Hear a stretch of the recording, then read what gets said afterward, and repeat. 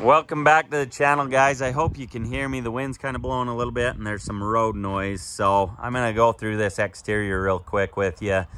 I'll mention as I go inside the colors, length, everything of this, but I'm just gonna go over the exterior with you real quick. You can see they've got the heated tank box cover underneath.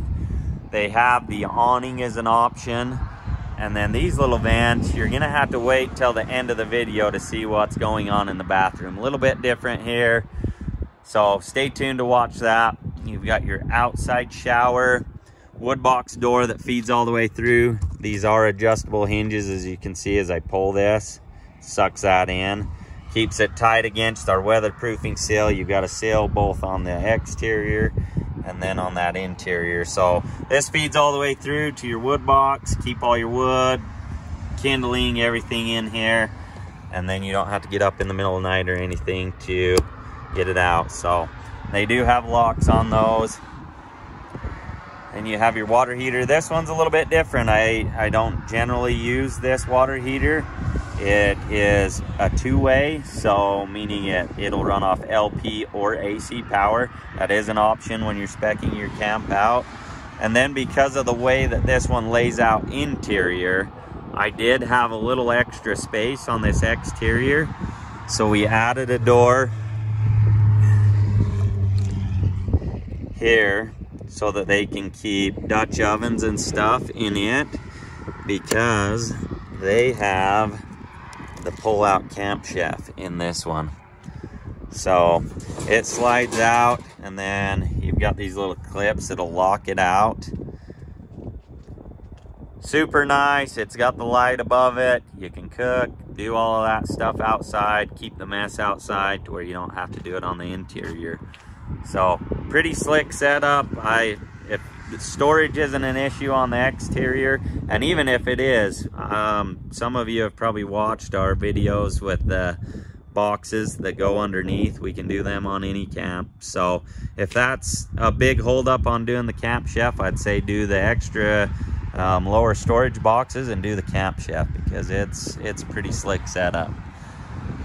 You do have your solar panels. 2 solar panels come standard on all of our camps, regardless of what your battery setup is.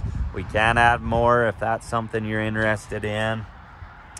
You have your coax connection for an antenna, your water fill, and then this is just storage. There's not much storage either on this back, just due to the layout. So they've got their sewer hose, their freshwater tank, their pump, and everything's back here. All of your winterized stuff is back here. And then it is set up, all of our camps come set up with a receiver on the back. They're also wired, and we wire them all the way through, so you do have electric brakes, all of that stuff on your backup trailer. So all DOT approved, LED lights. You've got your markers on the top as well. And then in this side, you've got your battery bank. If I can get it open. These are adjustable to where you can adjust them to where as this sill kind of squishes down, that you can still maintain a good sill. So big bank of batteries. Then you've got your solar controller, lights, all of that stuff back in here, and then more room for storage. Your city hookup, so if you do plan on going to campgrounds, being stationary, anything that way, you can hook into the water and also your power, and then you don't have to worry about running any of that. Your forced air furnace, your electrical connections. This is a 25-foot cord, so you can stretch it out, get it where you need to. And then you have your vents for your fridge, insulated plumbing. And this, I don't know if I've showed this for a while. This has storage under the deck. So I keep, like this one, it's got her bars for her equalizer hitch. You can keep your stabilizer jack handles, all of that stuff, tire chocks, everything that you don't worry about getting wet or anything. I keep all of that stuff in here. So kind of a cool little feature that keeps things out of your storage in other areas. So 2 7-gallon propane tanks come standard on them. We put these heavy duty covers on them, keep everything. The most common thing that we see with a lot of the RVs that come is that the propane pigtails are all sun rotted and everything, so we try and keep all of that stuff covered up.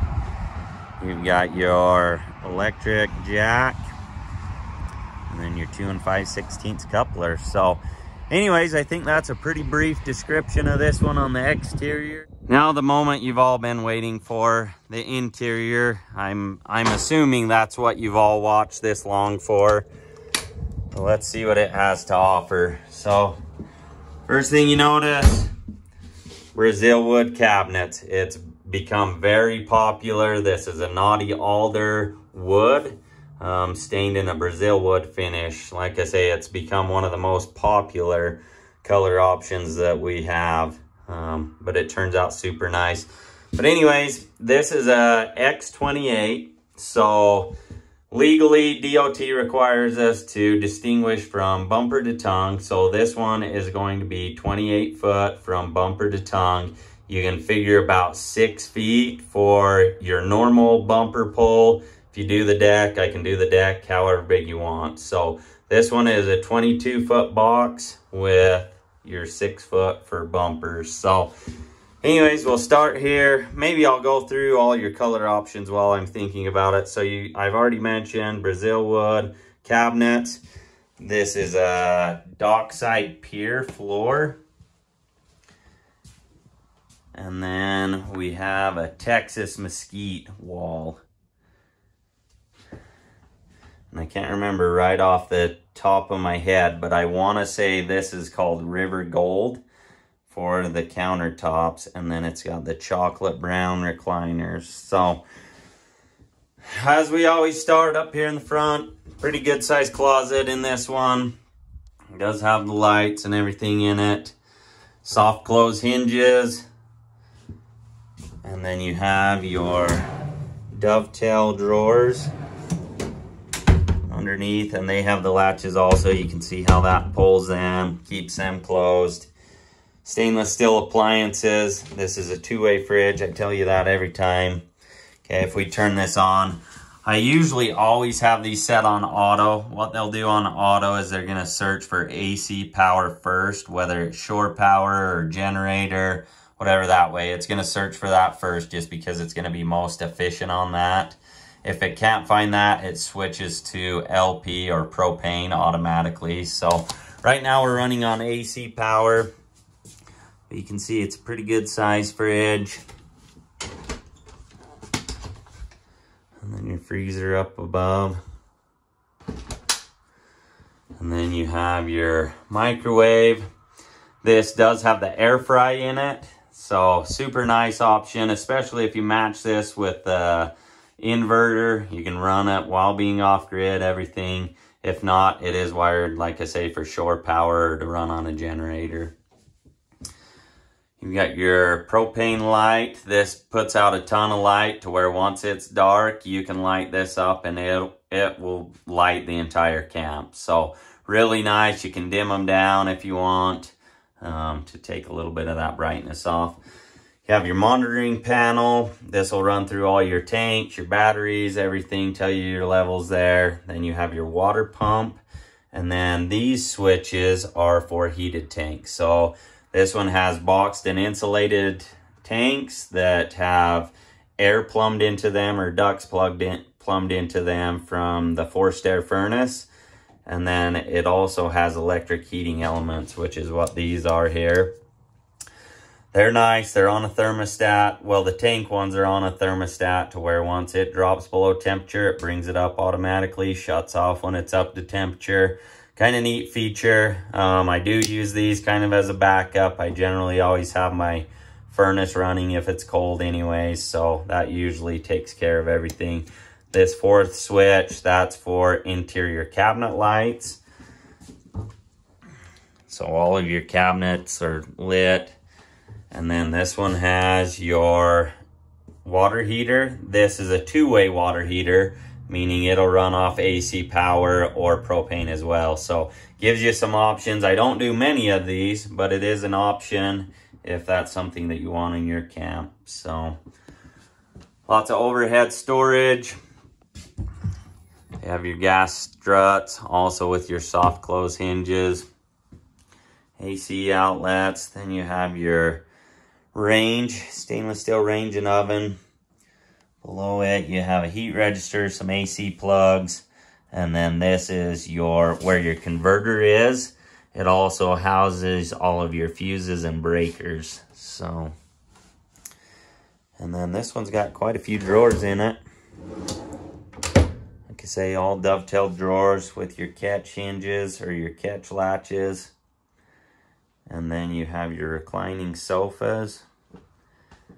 And to tell you the truth, I'm quite impressed with this product. It seems to be well built, holds up well, so I've been happy with the recliners that we've been using. These windows are all sliding windows. They do have the screens in them. And then your split twins. Now this has become quite a popular option too. You've probably seen some of our other videos with the split twins in them, whether it's a bunk above or however you decide to lay it. This one they just went with overhead storage above, and then they have the drawers beneath each one, and then they've got the little nightstand in between with the drawer with USB ports to charge phones or whatever that way. Reading lights underneath them. And then this one does have the stereo package or the entertainment package.